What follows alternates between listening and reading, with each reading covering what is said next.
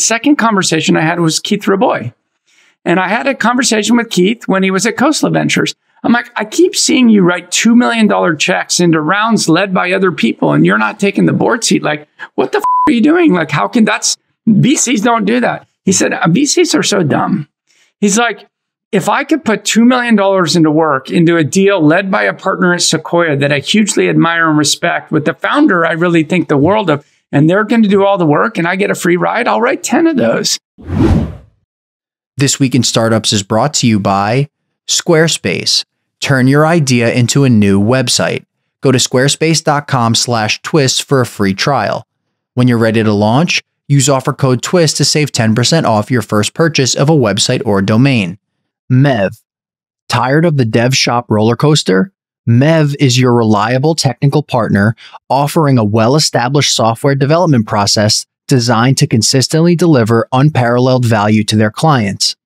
Get $30,000 off your first 3 months at mev.com/twist. And Northwest Registered Agent will form your company fast, give you the documents you'd need to open a business bank account, and more.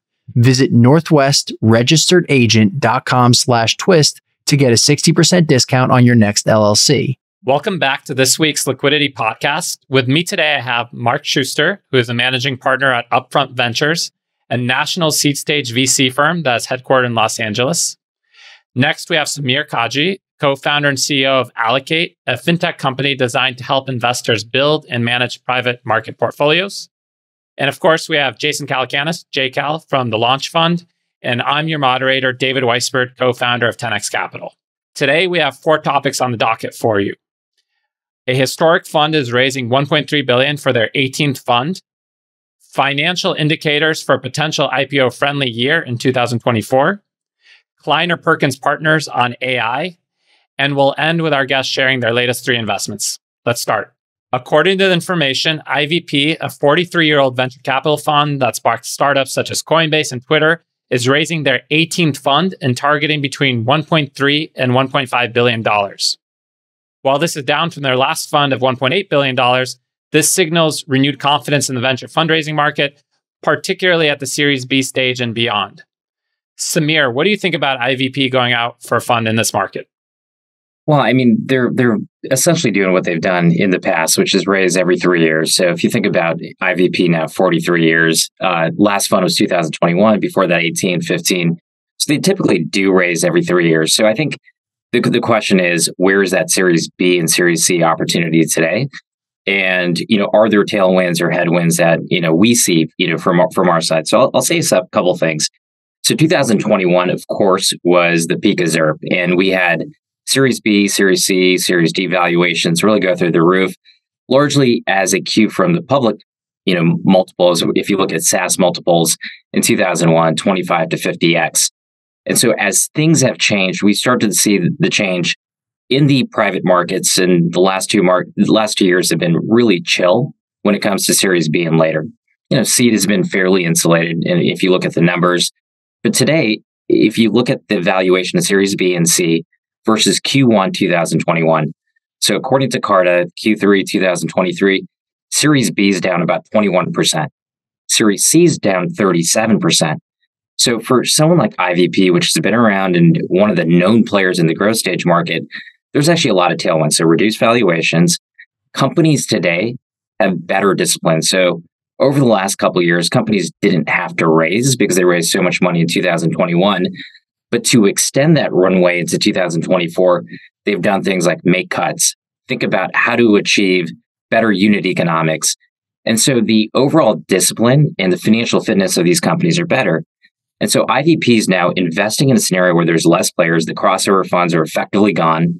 And the supply of capital going to Series B, C, and D is less. So from our standpoint, Series B will be back. Series C will be back. It's still not going to be anywhere close to 2021. But if you look at 2018 and 19, valuations, companies, and the quality of companies, I think it's a great time, for them to come into the market. And Samir, take us back when a firm like IVP is looking to raise a fund. How do they right size the target? Tell me about that process. Well, I mean, some of it's supply and demand, right? So what is the LP market? Of course, in 2022 and 23, most of the institutional investors were not able to do much because they had the denominator effect, right? So their public portfolio had gone so far down that they were over allocated. So a little bit is based on the supply of capital. The other thing, fundamentally is what is the right fund size to be able to execute on your strategy?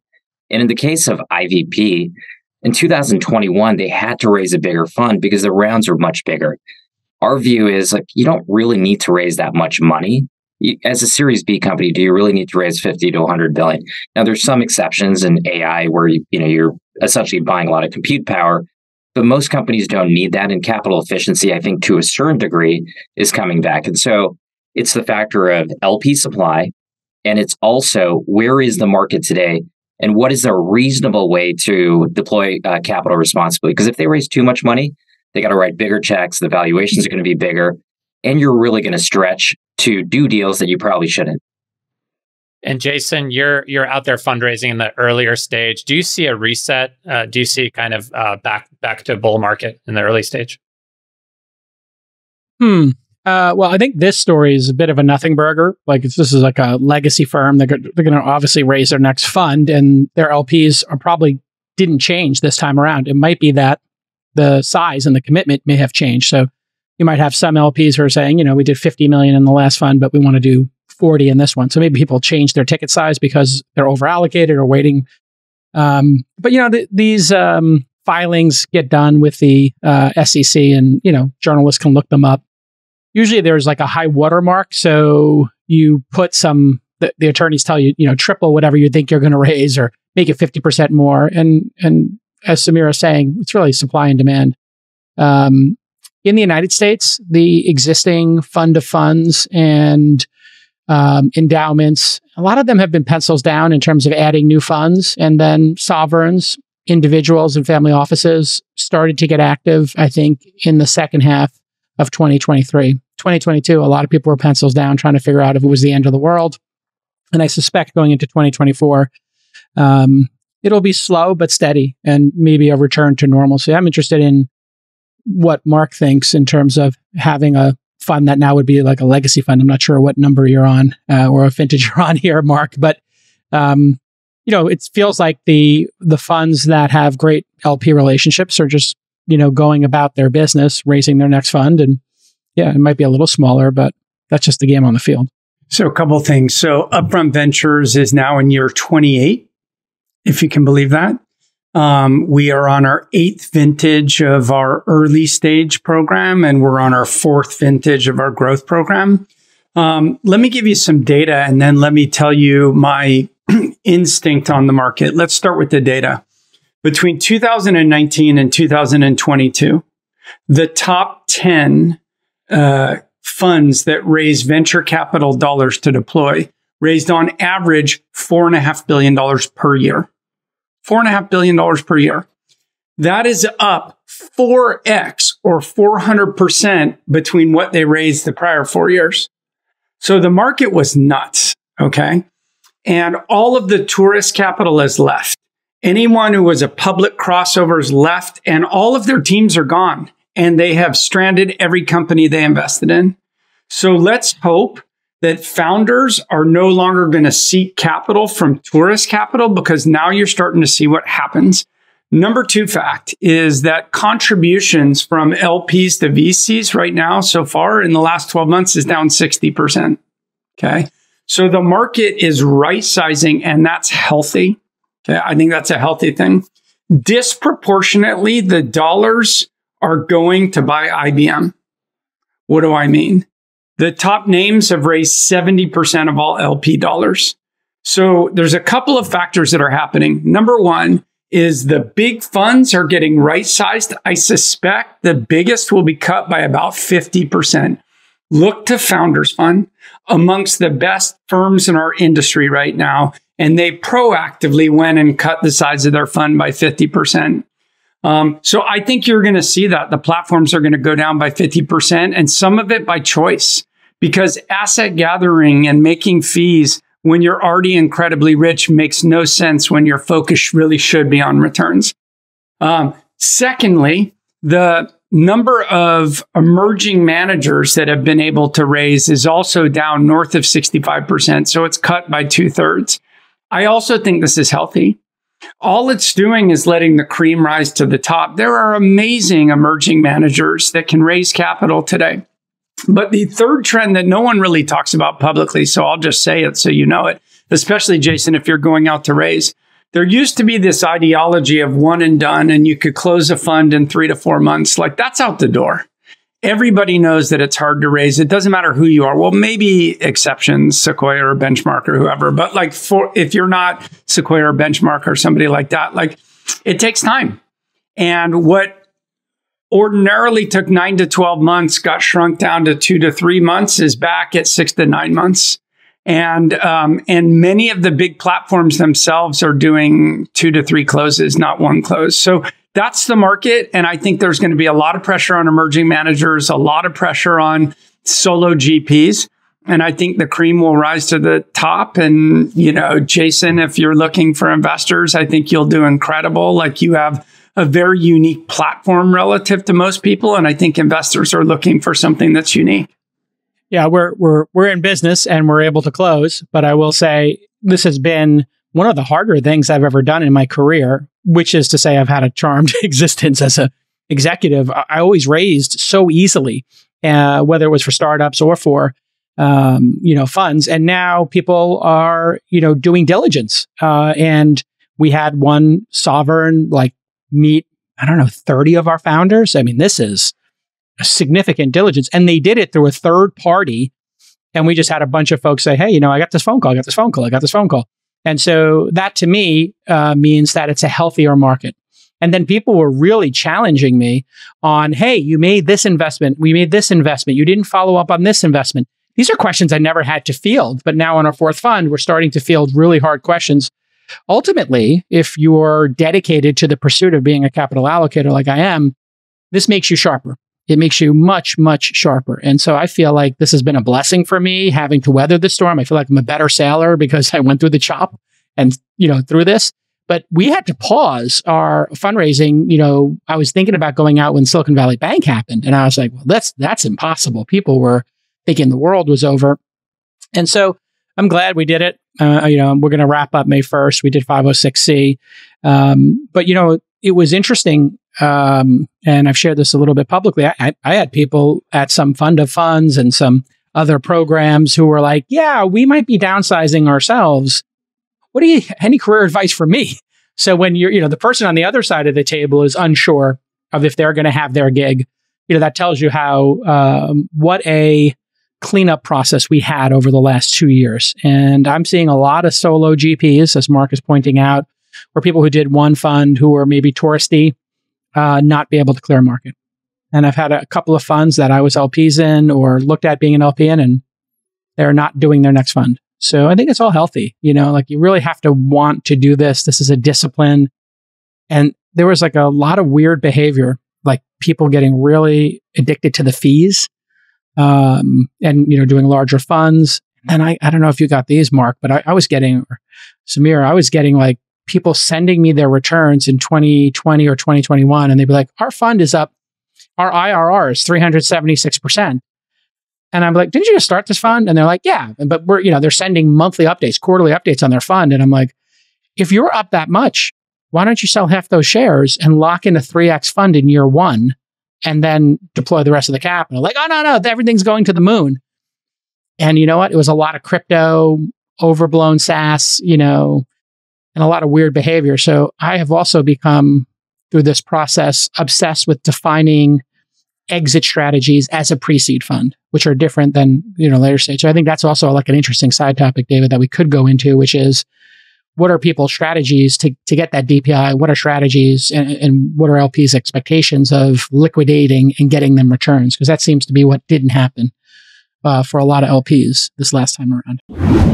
Listen, we all know your website, it's like your digital handshake. It's the first impression, your storefront, your best salesperson, the greatest ad you ever made. It is the introduction. And you want that introduction to be memorable, or you might lose potential customers. They say it all the time, right? People judge a book by its cover. The cover of your book, your bestseller, is your Squarespace website. That's right. If you have a gorgeous Squarespace website, the design is going to be so stunning. It's going to leave such a great impression that people are going to want to know more, and they're going to think highly of your brand. Imagine with that beautiful Squarespace website, you also have the ability to connect and grow your audience like never before. You can sell anything you want, from products to services, with ease. We're talking about these jaw-dropping templates that look fantastic on any device, and they have super intuitive drag and drop design features. Plus, advanced analytics like marketing and traffic insights. You get your sales data, engagement trends, and so much more. Squarespace gives you everything you need to run your business online, whether you're dreaming of launching an online store, your own blog, or setting up a members-only subscription service. Well, Squarespace makes it all possible. So, are you ready to upgrade your online look and turn your ordinary into the exceptional? I know you are. So check out squarespace.com/twist to get a free trial. And when you're ready to launch, you got to go to squarespace.com/twist to get 10% off your first website or domain purchase. It is the greatest. I love Squarespace. I use it all the time.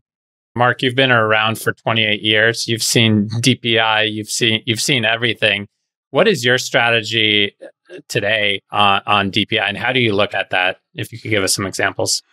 It's a great question. So first of all, I want to define it for anyone who doesn't know what the hell we're talking about. Okay. So DPI is distributions per paid in capital, right? So that's cash. That's cash given back. When you invest in a company, let's say that company gets marked up 3 times. If you take that at a 3x, that's called gross TVPI. multiple. No, it's MOIC. It's actually multiple on invested capital. Yeah. So that is the highest number someone will quote, let's say 3x. Then you need to subtract out your fees, and that's when you get to TVPI. TVPI is what your paper holdings are, irrespective of distributions.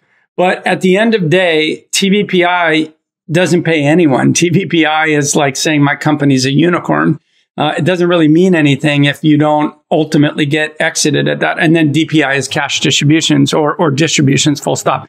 Okay, so in the run-up between 2017 to 2021, we were hyper-focused. Samir knows this. We spent time together hyper-focused on DPI. So we exited $1.2 billion worth of positions. Now, if you're raising $1.5 billion funds, maybe that doesn't sound like a lot. Most of our funds are sub $300 million. So distributing $1.2 billion is meaningful. And it didn't come without focus. It wasn't like all of our companies got bought by big companies or we IPO'd them all. We IPO'd some, we did trade sales on some, but we did secondaries on some. Some of our companies, the valuations got really high. We still love the company. We might have sold 15%. We might have sold 25%. And I was very comfortable with returning cash because in 2021, valuations were bonkers. I'll give you one data point.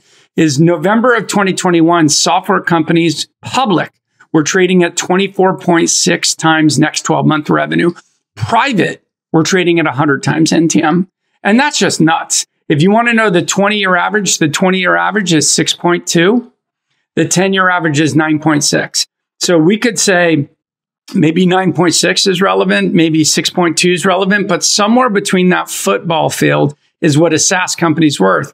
And public markets, 24.6, private markets, 10x, 100 times. And so we were willing to sell. Conversely, we are buyers right now. So we have started buying secondaries in companies at 60% discounts because, be fearful when others are greedy and greedy when others are fearful. So over the course of the last year, we've been looking for the companies we have really high conviction in and where other people for their own reasons might like liquidity, and we're able to buy into those companies. And so we've aggressively pursued that strategy. Are any of those companies, I'm curious, companies that you met with and weren't able to get into because they were competitive when they were at 2x, and now they're at a haircut and they've grown maybe 10% or 30% year over year? So it's actually more like the valuations might be reset to 25% or something of what they were? It's a good question. It's not the strategy we're pursuing, but there are other people pursuing it. I want to tell you why I'm pursuing the strategy I'm pursuing. I'm buying in companies I'm already on the board Because if you're going to invest in that company, I have governing rights. I have visibility in how the management team is performing. I understand like where the risks are in the business. And so, and also an investor who gives me money to buy secondary stock, they don't have to overly do due diligence because management teams are not necessarily wanting secondary transactions to happen. And then outsiders call the management team and the management team might say, we don't want to do secondary. We don't want to take your call.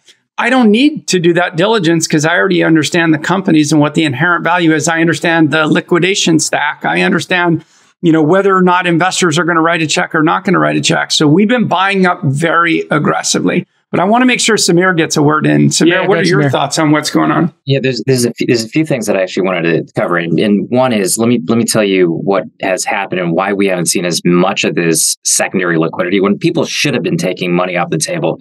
Certainly in 2020 and 21 when we were at peak valuations. Jason, you mentioned raising capital in this market. So the number of emerging managers that have come to market over the last 14 years. So if you think about 2010. And 2009 to 2023, 2,700 new firms in the U.S. alone. And these range from small funds that are raising 3 to 5, all the way to somebody spins out a brand name X firm and raises $250 million. Now, the stats are only 1 out of 5 Fund 1 managers make it to a Fund 4. And so what you have is you have a lot of new funds coming to the market that are doing it for the first time. And so what we saw is the eradication of the J curve, right? So there was no J curve in 2019, 20, and 21. And I was seeing the same thing, Jason, where I looked at the quarterly report and after 2 quarters, we were up 84%. That allowed people to raise capital from investors who are pouring in a risk-on environment. And now everything's changed. And now you can't raise just on those dollars because no one trusts marks. And at the end of the day, J curve is back. Explain the J curve in case people don't understand it. Yeah, so the J curve basically is with private funds, in particular venture capital, in the first few years, you are making investments and your returns tend to be negative. Your cash flows tend to be negative because there's no markup in your portfolio and you are paying fees, right? So the manager typically charges 2 and 20. And so what you will have typically in the first 2 to 3 years of a venture fund is negative returns. Well, that went away in 2019, 20, and 21. In fact, it felt like everything was working. So to that point, when everything was working, people didn't feel like they needed to sell. It didn't matter, what the valuation was because somebody was willing, there was a willing buyer to pay a higher price. But if you look back in history, liquidity management has always been a part of good VCs. Benchmark, for example, has done a lot of secondary along the way with some of their big winners. Doesn't mean they sell the entire thing, but they sell parts of it. Uber, for example. USV, Fred Wilson talks about this all the time. They have been very thoughtful about when to take chips off the table. Not 100% of the chips, but some of the chips. And I can tell you just from looking at some of the DPI numbers of all the funds that we've looked at, some of the best, most experienced managers had some level of liquidity management during the peak where they were participating in some of these secondary tenders. Yeah, it's definitely something that I have carried forward. We were reactionary. People would offer us, we would take advantage of them. Now I'm actually establishing relationships with the secondary markets that are out there. And I'm going to deputize somebody in this 4th fund of ours, one of our 20 people or so, to be monitoring. And then Mark, I'm interested in your thoughts on this. When we are on the board of something and I preceded it, you did the Series A, whatever, going proactively to other people, not necessarily to the CEO of the company or the CFO, but just saying to the other participants, we've reached our targets. At some point, we might consider selling 20%, just letting you know that in case you want to increase your multiples. Since you've been at this a little bit longer than I have, what do you think the right way to do that with proper manners? So the only major things that we've seen, number one is if you get into a company that's doing incredible, okay, so we backed an AI company in 2016. It was held at about $40 million on our books, and it went to $184 million, and then it went to $500 million in 2 years. Okay, 40, 184, 500. And in that $500 million round, there was way more demand for people to invest than the founder wanted to take dilution. So everybody started calling me and saying, would we sell? So suddenly I'm sitting on tens of millions of profit, and we just sold 25 million. Okay. I'm majority still long. I love the company. I think a lot. I think they're incredible. They're going to do what percentage, if you're willing to say, of your holdings ballpark? Around 40. Yeah. That's at the big. higher end of what we sell. Yeah. But the reason is the run up was extreme to me, and it was a meaningful amount to return, and there was a lot of demand. By the way, after I sold, I got like 3 calls for more buyers and people willing to pay up to 700 million, even though the last round got done at 500. And we said no, like we're holders now of that stock. I have another company. It went from 850 million to 1.7 billion to 3.7 billion in 3 years. Okay. Now, this is a company that is selling, it's a marketplace. It's selling almost $3 billion in its marketplace. Its take rate is hundreds and hundreds of millions of dollars. Incredibly valuable. But the run-up was really big, and we were sitting on 350 million of gain. So I sold 150 because, again, at that 3.7 billion, a lot of people wanted access. I could have sold more. I probably could have sold all. We decided. Have you had an LP come to you and have you had an LP come and say like, "Hey, you shouldn't have done that," or has that ever happened? I'll tell you a funny story. Were they not greedy? I'll tell you a funny story. Yeah. We did one other thing. Is I thought the right thing to do was to go package up my 2009 fund and kind of sell that because it seemed like it was getting long in the tooth and people would want distributions. And as I talked to secondary buyers, I actually met the major buyers in the market, people who do this for their profession. And they said there wasn't diversified enough risk in that platform for them to invest unless they paid a huge discount. So I suddenly said, okay, what you're looking for is more diversified risk. They said yes. So what I did is I took 20 companies and I sold 15% of 20 companies.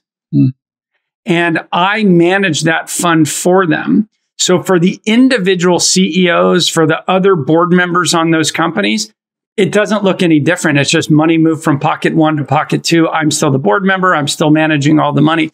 But it allowed me to send $165 million in distribution to LPs. Some of those companies I invested in were already worth, call it $1 billion or more. And some of them were worth like $30 million. Now, it just happens that really good company I told you about that went from 40 to 184 to 500 was one of the companies we sold 15% of. So that investor got all the upside and now they're sitting on all the upside. Okay. And so we call these, are those called strip sales? I've been strip hearing sales. a lot. Strip sales. So I've been getting a lot of, there are people raising funds just for strip sales. I understand Dave McClure might have done one of these. Dave is focused on this market. I did a strip sale. I think it was great for people to send liquidity to people who have other needs for their capital. I can send that capital back. And I still believe in that vehicle. And I put millions of dollars of my own money into that vehicle. Like, because I'm betting on I'm buying the long term on this portfolio, no problem. A lot of founders are great at going from 0 to 1. This takes vision, it takes creativity, and most of all, it takes a bit of hustle. But those same people can often struggle going from 1 to 100. To scale efficiently, you're going to need process, you're going to need structure, and that starts with your product. So if you need a more structured engineering approach, you need to check out MEV, M-E-V. MEV helps businesses build and maintain their product faster and more effectively. They'll make your product more stable, scalable, and secure. They'll also set up custom infrastructure for you, and they can even help build additional features. For each of your needs, MEV organizes an entire tech team comprised of senior engineers, delivery managers, DevOps, Q&A, and of course designers to make it look really, really top-notch. MEV has been in business for 17 years, and they've helped the following companies build spectacular products: Cartier, Intuit, and the Ozempic maker Novo Nordisk. Shout out to Ozempic. So let MEV help you increase product velocity and make product engineering more sustainable. Here's your call to action. MEV is going to give you $30,000 off your first 3 months. That's right. Get $10,000 off per month right now at mev.com/twist. That's mev.com/twist for $30,000 off your first 3 months. Samir, you've seen strip sales, you've seen continuation funds, you've seen all these exotic secondary vehicles. What are your thoughts on them, and when should GPs pursue that strategy? Well, I mean, the DPI for the sake of DPI is not the right thing. And so, if you're being pressured by LPs in the early years, if it's year 5, give me DPI, but it comes at the expense of the long-term return, obviously not the right thing. There hasn't been a lot of this in venture. So private equity, very prevalent to do continuation funds, to do strip sales, to do secondaries. And part of it is most VCs are actually exempt reporting advisors. So you're not registered as an RA. So if you do a continuation fund, you actually have to be registered. So there are some barriers that do exist for it to happen at scale in venture. So I think what we've seen historically, and I think we'll continue to see this, is more funds, more VC funds, thinking a little bit more critically about when to sell and having some level of parameters and policy. Mark, you mentioned 40% of this one company. In most cases, it's 15 to 25%. And you have some kind of methodology that says if a company is going to return X amount of the fund, like if I can get 30% of my fund back by selling 25% of this position, it may make sense. Or if at the time that I'm selling, I look at the upside and say, the upside might be 5X, but it's going to come with a degree of risk and it's a 5-year liquidity cycle, I might make the decision to sell some. And I am seeing those conversations happen within the walls of the VCs that I talk to. Whereas 5 years ago, I didn't see that much. Are those continuation funds and strip funds? Continuation fund, I think, is, hey, we're going to extend the life of the fund by creating a new vehicle, new investors. We're resetting the clock, right? And then strip fund, hey, we're going to take a percentage of this fund and package it up for sale, which is essentially, kind of a similar thing.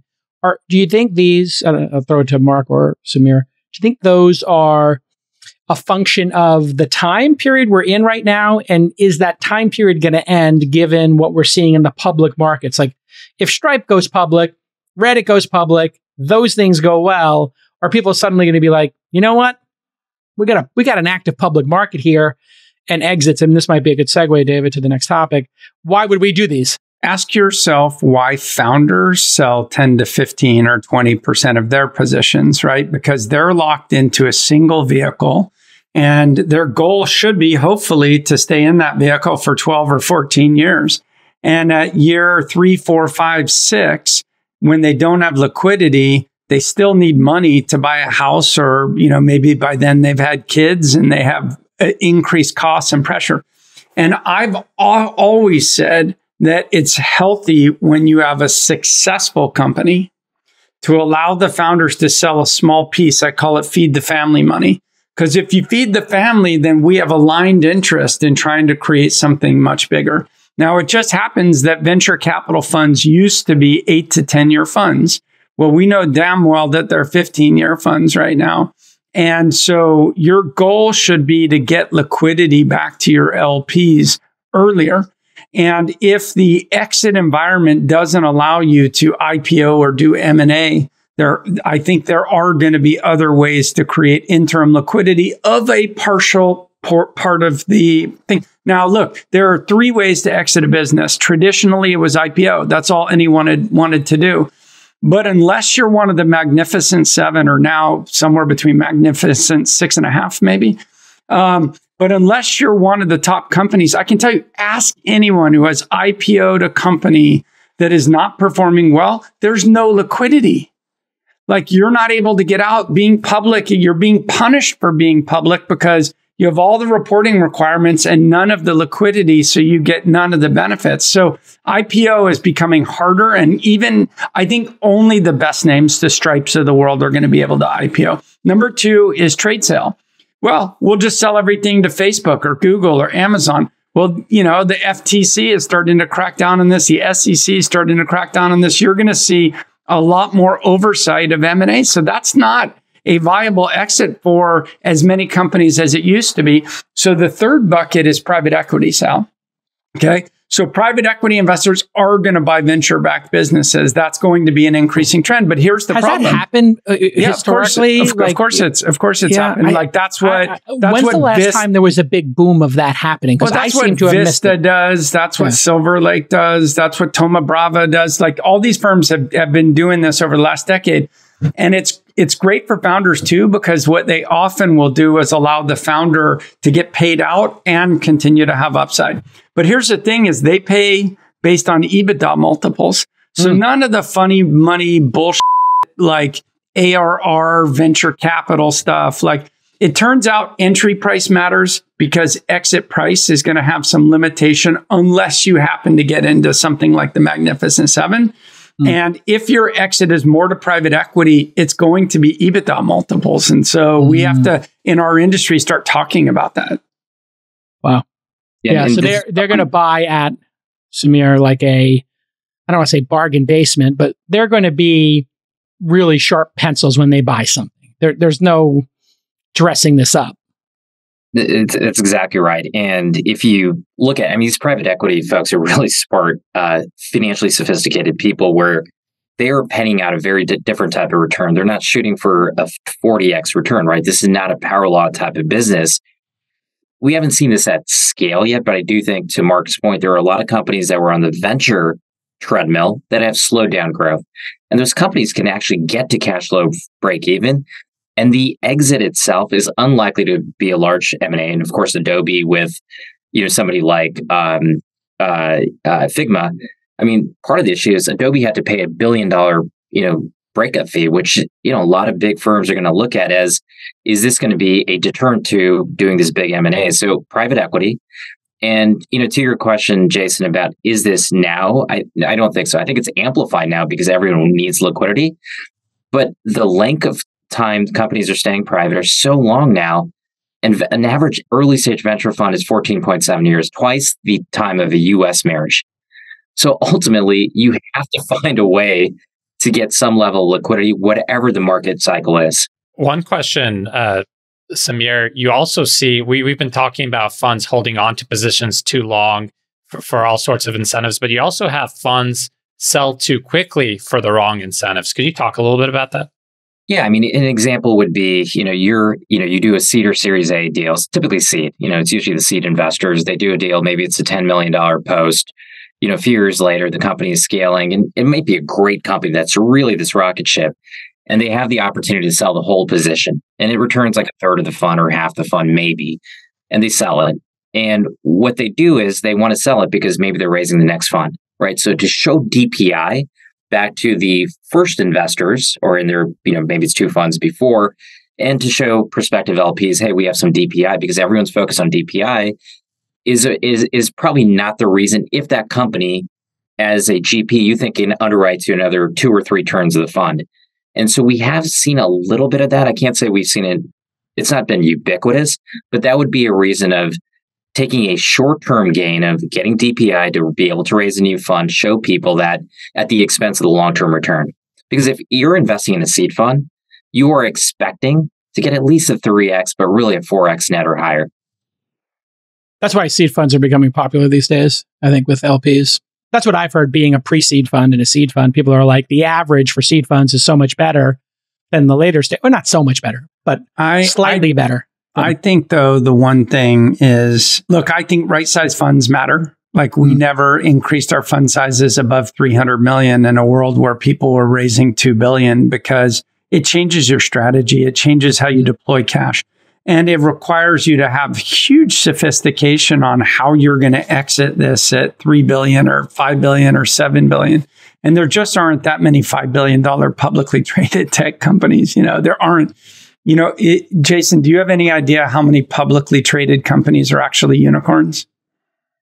Yeah, that's a great question. It's going to be, over what time period? You just all total today, from venture? As of today. From a venture start. So we would include Apple in that. We would include Google in that, everything. Okay. Mm-hmm. Oh, wow. It's going to be low. I'm going to say 75 to 200, somewhere in that zone. Okay. Well, that's low. Like most people assume, because there's 1,400 private unicorns. Okay. Right. So I would say 20% get there, 300 more. So maybe there's 300 now. 343. Oh, you helped me with my math, because I was gaming and I was like, I think 20% get there. Yeah. And so that is what does Aileen call those papercorns? Yeah, papercorns. I call them companies that are valued at $1 billion, but that doesn't mean they're worth $1 billion. Right. And the problem is then you kill all the incentives, like management team no longer has upside. You have seed funds that are 6x TVPI, 8x, 12x TVPI, but no DPI. Okay. So they look good if you're an unsophisticated LP, because an unsophisticated LP won't understand that that cash is never going to come home to roost. So the problem is between 2015 to 2022, we've had all these markups. So there were 723 net new unicorns in 2021. 60% of those were priced by just 4 VC funds. Okay. 60%. Hold on. I got to grok that. What was the total number? 723. Okay. So 723, 60% of those, so more than half of them, like 400 of them, were priced by Andreessen Horowitz, Coatue, Tiger, something like that. I'm only going to name 2 of the firms, SoftBank and Tiger. Got it. Okay. I won't name the other 2, but let's suffice it to say you could have an educated guess. So what I tell people is at least the 2 that I mentioned are not active in venture capital right now. So if I were an LP doing due diligence, I would look through my seed funds and I'd say which one of those had markups in 2021 or 2022, because I mentioned 723, but it was something like 429 the year after, right? So I would take those 2 years and just like draw a line through those, and they're probably massively overvalued. Starting a business used to be a pain. You needed a lawyer, there were hidden fees, it was a mess. Now with Northwest Registered Agent, it only takes 10 clicks and 10 minutes. Northwest provides everything you need to start and maintain your business. Every LLC, corporation, or nonprofit that Northwest forms comes equipped with registered agent service, a business address, a website and hosting, email, a phone number, and this is all covered by Northwest's Privacy by Default. Again, your full business identity will be live in 10 minutes and in 10 clicks. So here's your call to action. For $39 plus state fees, they'll form your LLC, corporation, or nonprofit and launch your business in just minutes. Visit northwestregisteredagent.com/twist today. That's northwestregisteredagent.com/twist today. Mark, you mentioned 1,400. How many of those are dead men walking? You have 1,400 private unicorns. Over, under?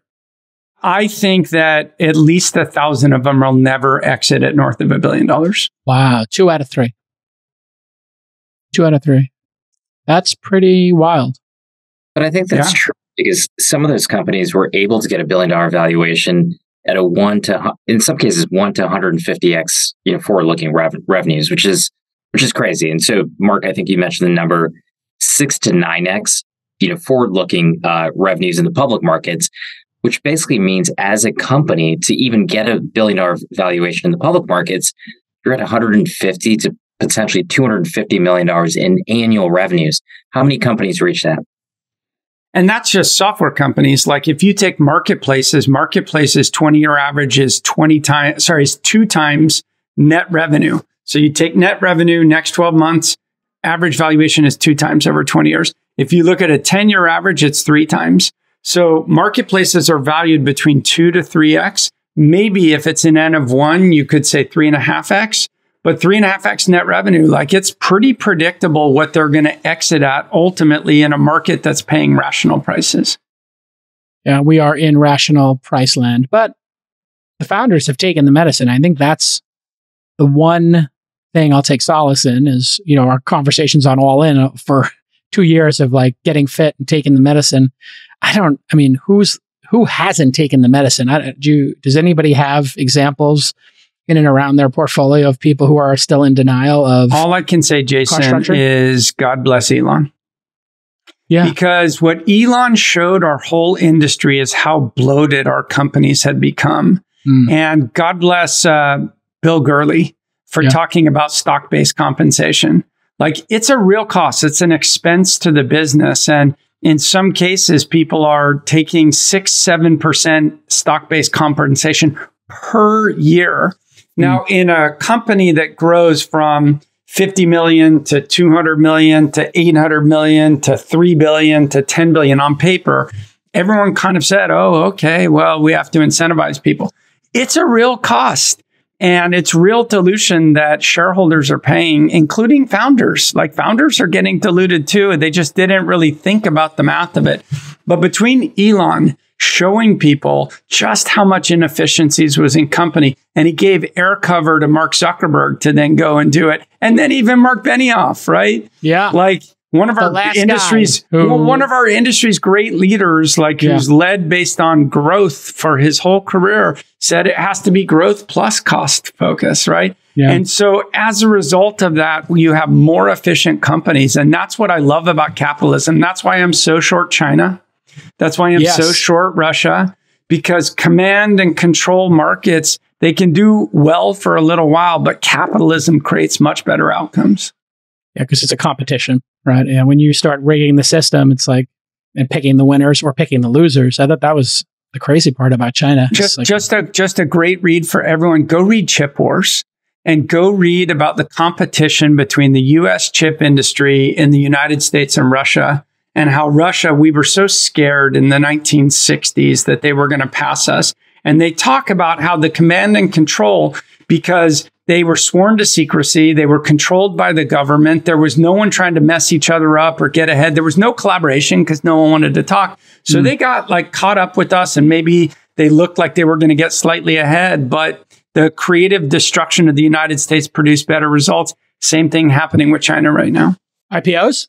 I know we want to talk about IPOs. Yeah, well, from China, command and control to American public markets. Moving on, F Prime Capital, formerly known as Fidelity Investments, put out its 2024 State of Fintech Report last week. In this report, F Prime analyzed the pricing of public fintech companies across payments, insurance, banking, lending, and wealth and asset management, arguing that public stocks have come off their 2022 troughs. F Prime argues that 2024 will be a pivotal year for fintech IPOs. Samir, what do you think about this? Well, I mean, fintech was the hottest period or the hottest sector for most of the 2010s. And, I think going back to 2021, if you look at the public market fintech multiples, they were about 26x. And then they crashed down to, roughly, what the standard is, 4 to 6x. So fintech, and we've seen these, large companies, whether it be Robinhood and Coinbase, go through a lot of difficulties in the public markets. Look, fintech was one of the most, in my opinion, is overfunded and probably overvalued sectors. Now, fintech is everything. So every company to a certain degree is a fintech. Have the public markets completely reverted? Well, I mean, the public markets did really well in 2023. So if you look at 2022 versus 23 ripped. Now, most of it was a small group of companies. Most of the fintech companies in 2023 still had a lot of, deterioration in terms of stock price multiples. I think that fintech is still very difficult. And I do think that from an IPO standpoint, it's hard to see a lot of fintech companies going out because I just don't think they have the fundamentals to go out in terms of what the public market will pay for. Robinhood doing great today. I think they're here for the long term. I didn't sell my shares. We were seed investors. We distributed them. That was a crazy whipsaw with Cathie Wood buying a bunch of it. I think she bought it 50 or 60. It went way up. We weren't able to sell. We were in lockup. Probably had the opportunity to sell at a higher price than we distributed at in the private markets, talking about secondary before, but we believe in the company. I still believe in the management in the company. I think that's going to be like a company for the ages, but I'm holding my personal stock forever. I believe in the company and that they're executing at a very high level, but yeah, fintech's razor thin margins and not being differentiated is hard. It could be a commodity business. Yeah. Mark, what do you think about the fintech market and the overall IPO market for 2024? Well, first of all, I'm very long fintech. I'm long fintech because it's, a significant part of GDP. It's got significant inefficiencies in the market. I'm less bullish on alternative banks because most of them end up just being marketing schemes. Like they don't actually have fundamental banks beneath them. And so you've got to compete with financial institutions with basically what's a front end for a different bank. Where we've been investing in fintech, we've been trying to do things that are novel. And I'll just give you a couple examples. We invested in a company that does something called dynamic CVV. What they do is they take a credit card. Well, this isn't a credit card, but imagine it was, And on the back, you have the little CVV code. And they use e-ink to iterate it every time you use it so that you never have the same CVV twice. Okay. They own global patents on it. They can manufacture it at scale. And it turns out that there's a really big growing problem called CNP fraud. CNP fraud is card not present e-commerce. So what they do is they pay mafia rings and restaurants and retail stores to take photos of your front and back of your card, and they send them to criminal rings that then run up as much e-commerce transactions as they can before they're discovered. Dynamic CVV, that can't happen. That's just one example. But like, we're trying to do things that are novel pieces of technology or infrastructure that are different than what exists in the market.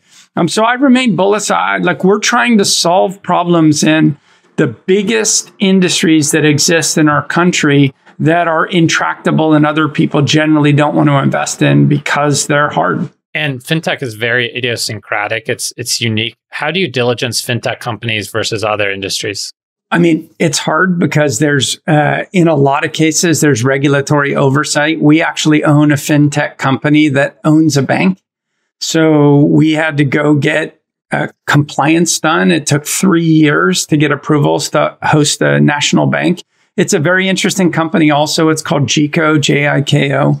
What JICO does is it effectively has created a treasury T-bill trading desk. So it takes your cash deposits and it puts them in T-bills, but it built its own ACH rails so that you can take money out of the T-bill markets and use it as cash. So it allows a seamless transition between cash and T-bills. What it allows you to do is earn a T-bill rate. So you can earn 6% on your cash. You can build a ladder of 3, 6, 9, 12-month yields and still pull your cash out anytime you want. So we're investing in infrastructure like that, where what we've built is truly unique. It doesn't guarantee success, but it's truly unique, and we think, therefore, likely to be valuable. Jason, you're investing sometimes at company formations very early on. You're seeing the next generation of fintech companies. What are you seeing in the fintech early stage market today? We're definitely not seeing crypto. That's out the window. So just zero crypto pitches, which is great because those founders were, largely scam artists, not real technologists. They were just writing white papers and telling some story about how a blockchain would be better than Airbnb and everything they learned about consumers and, all kinds of nonsense. There is a lot of this kind of like wrapper bank stuff that Mark is talking about, where it's like a thin veneer on top of stuff, and we're not super interested in that. We do see the very common education or personal finance kind of stuff. And again, that's not differentiated enough. So frankly, I'd like to see a little more AI-driven finance stuff. And I did see a couple of, let's call them AI tax and accounting type softwares, which is tangentially fintech, but helping people with their taxes, helping people with complex bookkeeping or even basic bookkeeping. So I do think there's going to be a massive AI. My thesis is every business that locked in a win in the cloud or locked in a win on mobile has a chance to be unseated with an AI chat interface or a better interface. And so I'm really excited about that. I don't think most of them get disintermediated, but I could see Pilot or, QuickBooks or something be disintermediated by somebody who does a better job with AI doing your books. Samir, you have fintech only funds on your platform. You have these multi-stage funds like Andreessen and Andreessen-like and Andreessen Sequoias that have fintech practices. What's your take on fintech as a whole industry? I'd probably share the same sentiments as Mark. Obviously we're a fintech company as well, so we're very long term in terms of what it means to the macro, both here in the U.S. and then globally. It was just overfunded, like a lot of things. It was amplified by a lot of overfunding, and things like the neobanks, which I think everyone is referring to. You're basically building something that was technology, but you didn't get all the benefits that banks got in terms of the net interest margin and things like that. So we are going to see a washout. It's going to be painful for some folks, but long term, there's going to be some great companies. And I think AI, whether it's in wealth management, whether it's in accounting and finance, we're still at the first or second inning. And I think that's where we'll see sort of this long-term value creation. And, I think fintech, it's only been a term for about 13 years. And so as we look forward, the next 13 years are going to look very different. And I think better fintech companies are going to be found, and they are going to disintermediate some of the big players, both legacy and some of the Gen 1 fintech companies that were funded back in 2013 to 17. Should we move on? Yeah, for sure. Yeah, maybe do our top threes. Top threes or Kleiner on AI? How about if we, at least since you brought up Kleiner Perkins, I'd just like to do a shout out for them. I work with so many venture funds. I have so many boards that I sit on where people barely do any work or just like cheerlead CEOs. Kleiner Perkins has made a tremendous turnaround since they brought on Mamoon and Ilya and probably other people that I'm not mentioning, Bucky and other people. They're just such a pleasure to work with. Like Ilya does the work. He has knowledge. He cares. He dials in. He pays attention to the details. Founders love working with them. Mamoon is the same. I just think it's the most undertold story in our industry, just how much KP is back. 100%. And, I know this is one of the questions, and I just wanted, because I have spent a lot of time with both Mamoon and Ilya. In fact, Ilya and I talked last week about, sort of this regeneration of Kleiner. This also highlights the fact how hard it is to maintain this durable firm. Kleiner, for those that don't know, has been around for 51 years. And if you think about Kleiner in the 80s and 90s, along with Sequoia, these were the top of the top. And over time, they had some partners leave, like Vinod Khosla, of course, left. You had the entry into certain areas like clean tech, which, didn't work out the way they thought. They added a bunch of products, the growth product. Of course, now Mary Meeker is left to start her own firm, Bond Capital. But now that they've been doing this for now 6.5 years, so Mamoon comes in from Social Plus or Social Capital, and then you have Ilya coming from Index.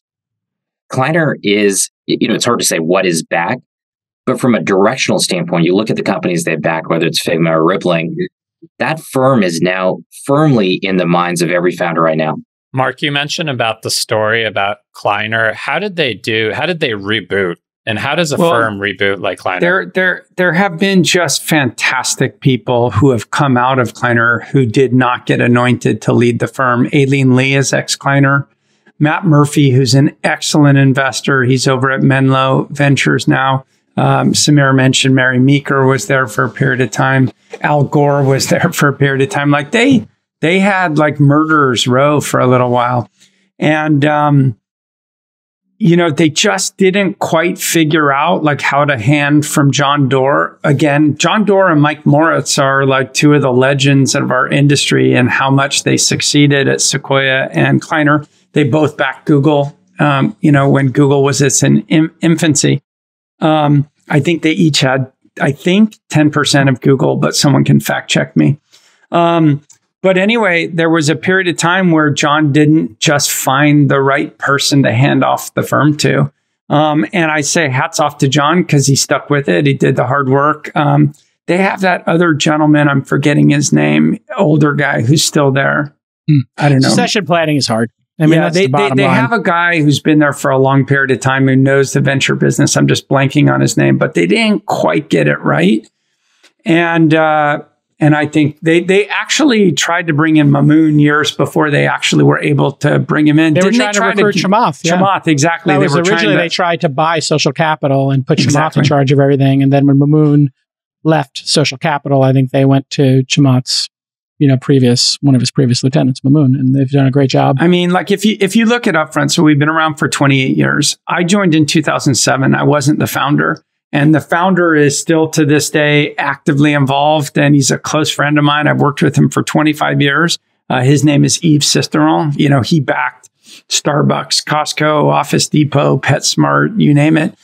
And so a really storied investor. And between 2007 to 2011, we did things together. In 2011, he gave me the nod and said, I think it's time for you to run the firm. So I've been running Upfront since 2011, and we have an incredibly talented bench of young people. Kevin Zhang, who's been with me, this is his 12th year, and he's got the hottest hand. He's leading our healthcare practice. It's 20 to 22% of our investment is in healthcare. And then you've got Nick Kim on the other side, who's only been with us for about a year and a half, but he's leading all of our hard tech and national defense, which is also about 20% of our investments. And both of those guys are mid-30s. You look at Aditi, who leads our fintech practice, mid-30s, right? So like it takes the wisdom and maturity of someone like me in my 50s. By the way, in order to have lived through the global financial crisis, the rise and fall of the GFC, you have to be in your 40s. In order to have seen .com rise and fall, GFC rise and fall, you have to be in your 50s. That's why we didn't do NFTs. That's why we didn't do crypto, because I'm like, guys, like I think like inherently there's some value here, but everyone's overpaying on prices. But the reality is you also need 35-year-olds and 28-year-olds who are connected to the networks of the next generation of founders who are going to do things in a different way than we did them. You need 10 years too to do this. Like if I remember when Ruloff went to Sequoia and Alfred Lin, and I just watched those guys who brought me in as a Sequoia scout, obviously. And, you know, they were mentored for a decade to take over and become the stewards. And, you know, I think Sequoia really figured out a new concept, which is to become stewards of the brand. You know, not to run the brand necessarily, be the CEO of the brand, but the stewards of it. It's almost like inherent in that word is you will be doing this for a period of time and then you will be handing it off to the next group, right? And they did a really good job of that. And then I can tell you just from hanging out there, and I was there last year and saw Doug Leone there. And then I came back another day and saw Doug Leone there again and Michael Moritz another time when I was in the San Francisco office. Like they're not done. Wasn't like a hard handover, like here's the baton, go, and I don't have the baton. It was more like, hey, you know, we'll lay back, you know, we'll lay back. And when I got there and they had funded one of my companies, they, you know, some of the previous, you know, Don Valentine was there sitting in the back of the room watching Michael Moritz and Doug Leone run the show and Jim Getz, right? But Valentine was there. He was in the back of the room. He came up to me after I pitched the entire firm and asked me a couple questions and introduced himself. And I'm like, who are you? Oh, it's the same thing. You'll still see Eve, you know, you'll still see Eve around up front. Like he's a large part of our culture and training young people and providing wisdom. It matters. Mark, you've had a career right up there with Moritz and Dorr. When are you going to hang it up? How much longer? How much more do you have to take? Moritz and Dorr, first of all, like they're a different status than I am. They've achieved more than I have, but they're also more than a decade older than I am. I'm only 55. If I was running for president, you'd say, thank God someone young is running. So I'm all in. You know, I'm an empty nester as of September. This is my thing. This is what I do. But I will tell you that my goal is to make sure that the next generation within Upfront, many of which who have been with me 7 to 12 years, that they understand more than just writing checks, that they understand portfolio construction, that they understand risk management, that they understand cash distributions, that they understand incentives. We're now an RIA, so they've got to understand compliance and SEC. And by the way, I have a whole ops team, right? Like that's the thing you're blessed with when you've been around for a while and you have a portfolio. You know, Stuart Lander actually runs the firm the day to day. I don't. He's phenomenal. I have a guy just does IR. Like that's his full-time job. He's phenomenal. Like we have, you know, my CFO is ex-Goldman Sachs banker and she was a 2-time CFO in startup companies. Like she knows how to run finance. So it means I can stay focused on the job of writing checks and sitting on boards. How much of VC is an apprenticeship model? It seems like all the top VCs are all apprentice. Is there another model that you've seen worked, or is it pretty much apprenticeship? Samir, why don't I let you talk and then I'll jump in? Yeah, I mean, I guess from my perspective, I mean, running a VC firm is more than just investing. And so when you know, Mark mentioned some of those things around operations, hiring, talent acquisition. It's, you know, how do you create some repeatable model to add value to founders? It does require a certain level of apprenticeship. I think it's very difficult to not have done at least some level of investing, whether it's angel, you can do angel investing. I think you learn a lot. You learn pattern recognition. And, you know, for a lot of folks that start angel investing in the beginning, everything looks good at the beginning. Everything looks good. When you meet 100 companies, 1,000 companies, 2,000 companies, you start to actually do a small percentage of those deals, and you start to realize, you know, how to actually look at a particular company and understand the probability of success. So our view, and, you know, this is something that I've seen so many times over, is that you have to learn the craft, and the craft is incredibly hard. So most people don't know this, but the 25-year track record, if you look at top decile, is a 3.06. Top quartile is a 2.4x. And so what that suggests is a very small percentage of people are going to be consistently successful, not just one fund, but fund after fund. What it requires is methodology and consistency. So we brought up Mamoon over at Kleiner and prior to working at Chamath, learned a lot. And going back to even before that, when he was, I think, at Interwest, learning, the craft. Well, those folks learned the entire craft of not only investing, but running a firm. And so I do think it's an apprenticeship. Now, with the amount of, content and what, Mark and Jason and other people do, you can accelerate. And I think the learning curve can be quicker, but you still have to learn.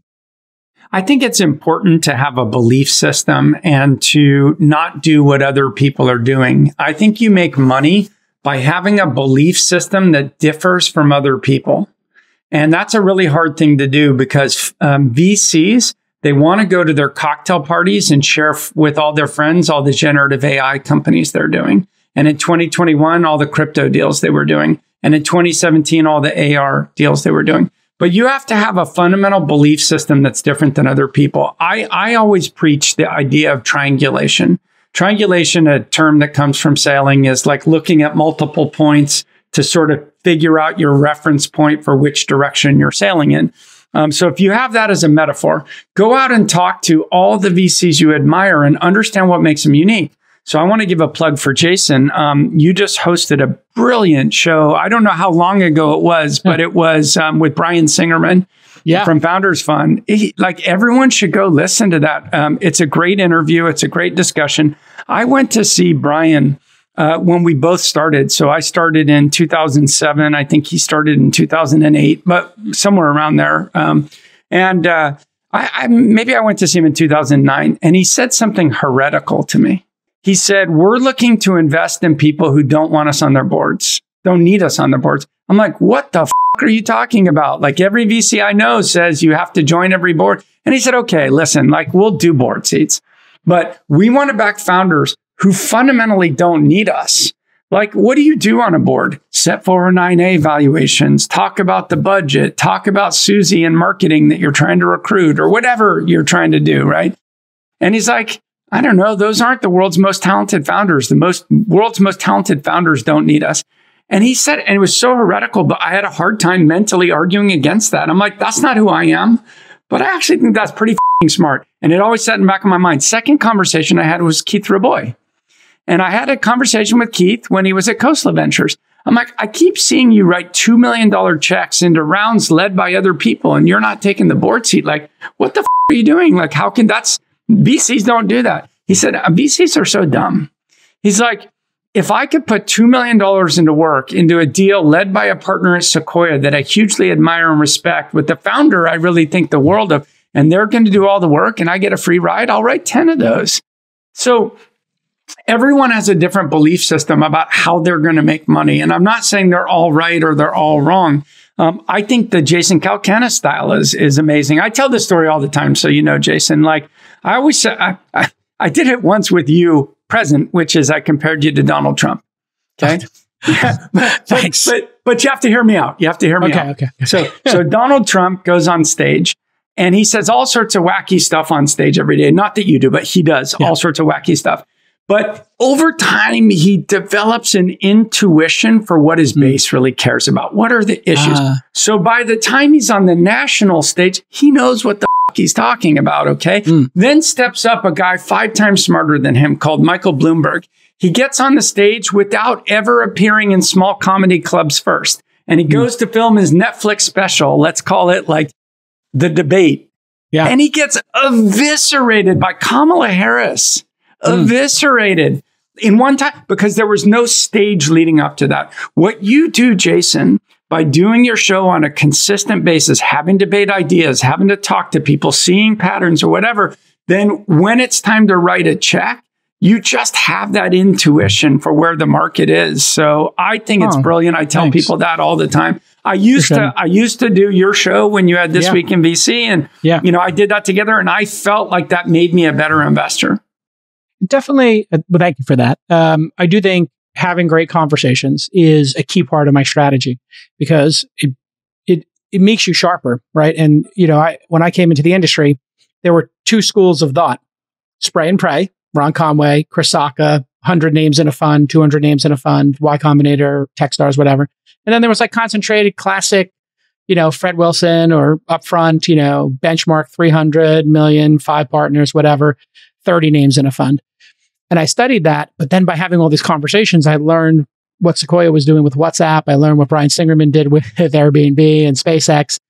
And then when I did portfolio construction, I was really thoughtful in my fourth fund. And, I kind of discovered it in the third fund, which is, well, if you have massive deal flow and you can get enough surface area and you have the rights to put more money in and you have a way to track the spray and pray, which is a derogatory way of saying, making 200 investments.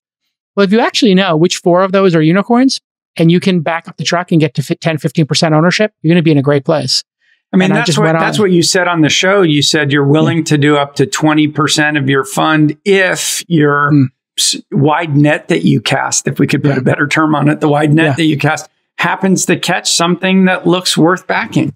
Yeah. And so that's that I would have never come to that strategy if I wasn't having this debate and having LPs tell me this makes no sense. You know who was years ahead of his time was Dave McClure. He called it 500 startups. I'm like, what a fucking nut job.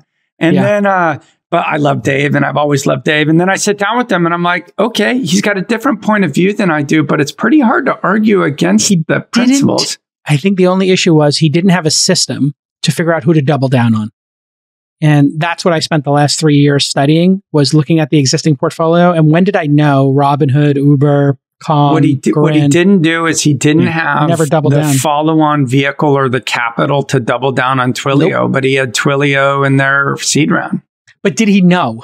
That's the other piece. Like, did he know Twilio was the one? He fucking knew it. He knew it. Yeah. Mm-hmm. So if he knew, that's the tragedy. And so what I've done is he didn't have the capital, I think, to properly back it. Can you imagine what that second bet would have done if he had put $1 million in? Go back to the mistake that VC managers make is not understanding how to run a venture business. By the way, like, we only invest 42% of our fund. I reserve 58%. Right? I have enormous reserves to then go back our winners. But I think VCs What's the largest percent historically you've put into one company? We've never put more than 10%. Like God bless Brian for writing 33% of his fund into one deal. Like, I don't have the conviction to do that. That's a different strategy than what I will do. But I just think, like, understanding the need to put time into LPs. I think a lot of VCs don't put enough time into relationship with LPs. And the truth is, and no one wants to hear this, but I believe it in my bones, I think LPs are your customer. Because what's your job? Your job is to raise capital and return more capital than you get. How do you do that? By investing in startup companies. But, like, your end customer is an LP.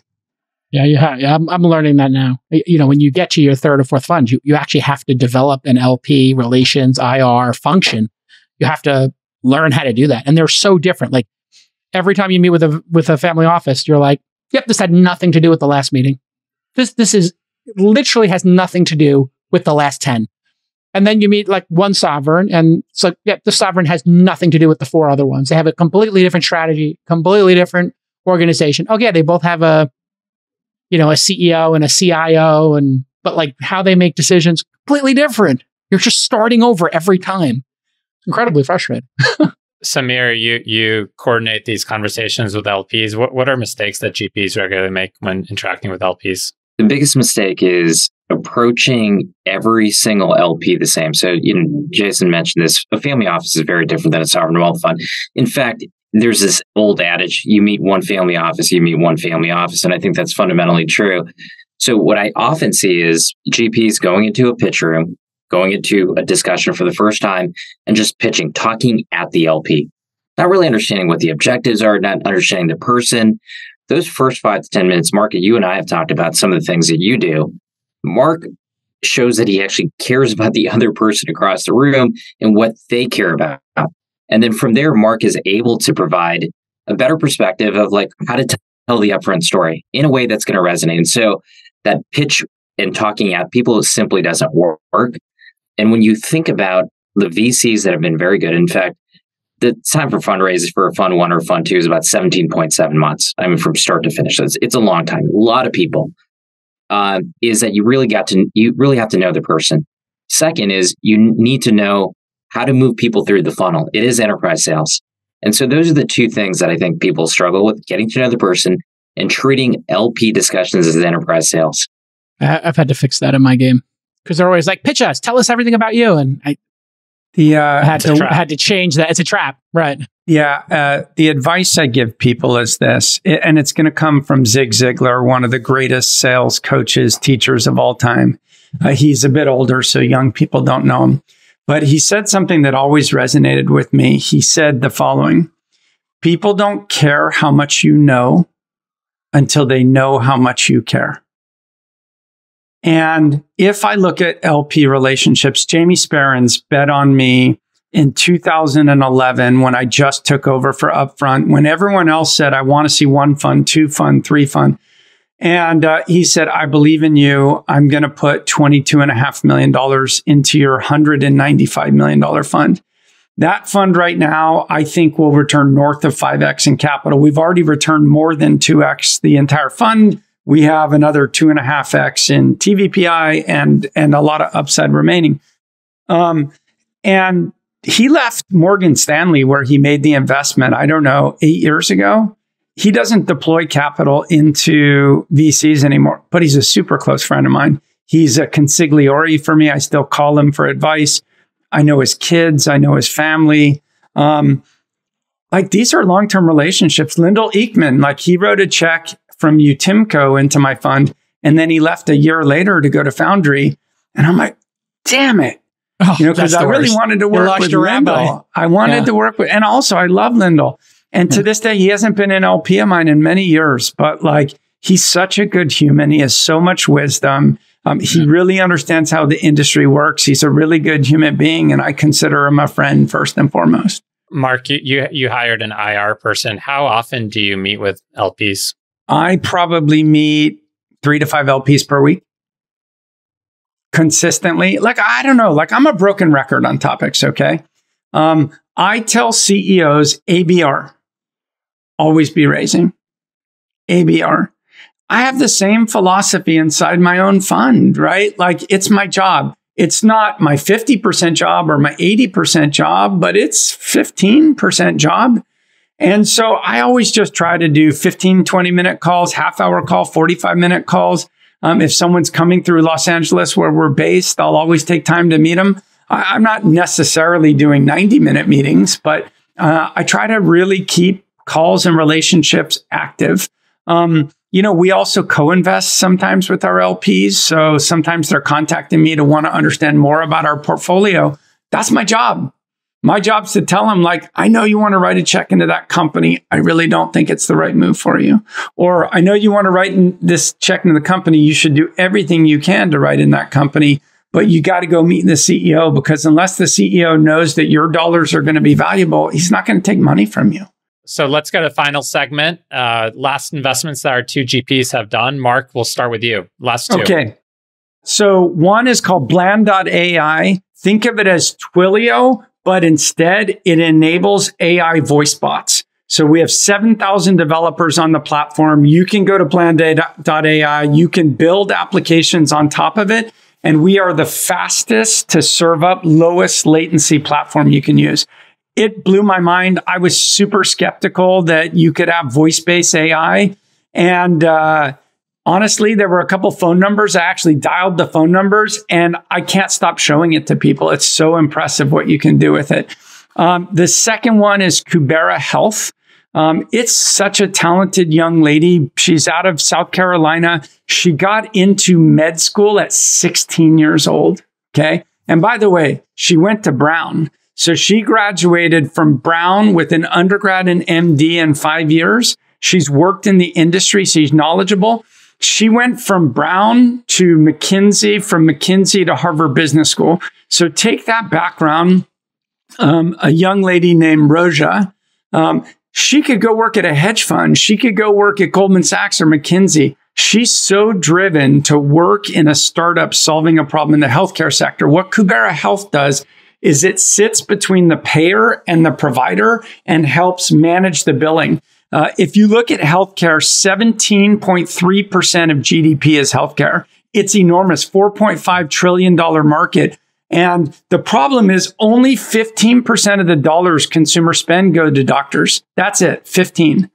35% go to administration, just overhead costs. And this is the kind of overhead cost that exists. So payers are increasingly doing something called value-based care with providers. And that arrangement of billing has a lot of inefficiencies. That's what Kubera Health is doing. And the third is we're doing a lot in defense. So we're putting 20% of our dollars right now into hard tech and defense. Here are the categories we care about. We care a lot about satellites right now because that's going to form the basis of a lot of national competition. So there are dozens of spinouts from SpaceX based here in Los Angeles that all ran things like the satellite systems for SpaceX, and they're all building their next company here in Los Angeles. We're backing a ton of them. We want to back more. The second is shipping. So we're doing a lot. The US has inability to create new ships. So we're looking a lot at how can you automate the process of shipbuilding. That's another example. We're doing a ton in cyber. We very proudly backed an amazing company in Israel solving cybersecurity problems. Right now, they're very busy, as you can imagine, in the Middle East, solving actual problems, but like very proudly doing cybersecurity, shipping, hard tech, and national defense. Amazing. Cal, you're up. Oh, I'll just give you a trio of marketplaces. I've made a lot of our returns on marketplaces. First one, Stone Algo. Pretty straightforward. Kayak for diamonds. You do a search. We found these two developers.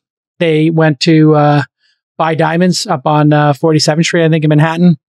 It was a chaotic experience for them, and they decided to index them all and make their own Zillow score for that. Then, we do a lot of events, and we came across this website, Gigster.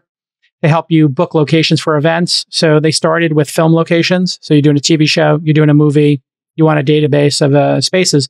But then they realized people were doing events, productions, photo shoots, music videos, social stuff, birthday parties. And then this new category came out. You want to rent a pool, you want to rent a tennis court, you want to rent a basketball court. You can do that too. And so they will just help you find, a tennis court for you and your friends to play pickleball or tennis. And you'll be off to the races, and you can rent it by the hour. So kind of like Airbnb for everything else. And then Meowtown. It turns out this incredible founder who went through our accelerator refuses to take additional investment. She loves to run a profitable company, and every year she exceeds our expectations. And there have been all these overfunded dog walking services. Cats are weird. Cat owners are weirder. And contrarian bet. And so she was like, you need to like stay at the house. You need to be like vibing. And so she found all those weird cat ladies and cat guys and people to create this other marketplace. So 3 marketplaces. You need a diamond, you need a cat sitter, or you need a location for a party or a photo shoot or your tennis. Love marketplaces. Well, it's been another great episode of the Liquidity Podcast for Mark Suster, Samir Kaji, Jason Calacanis. This is your host, David Weisburd. Thanks for listening.